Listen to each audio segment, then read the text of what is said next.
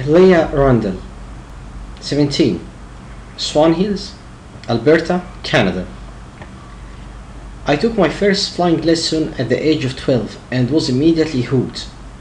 I knew right then that I wanted to fly solo and pestered my dad to take me to the airport where he worked at weekends. He loves flying too, so it didn't take long before he agreed to more lessons. My mom was much less keen, but she got used to the idea after a while. Although to this day I'm pretty sure she thinks Dad was a bad influence on me, getting me to go solo when I was far too young. I didn't think it was anything particularly special though. It's quite remote out where we live, so learning to fly is a useful life skill and one that has become my job. I've just started with a local company flying supplies out to communities in winter time, so I'm thankful for Dad's faith in my flying ability.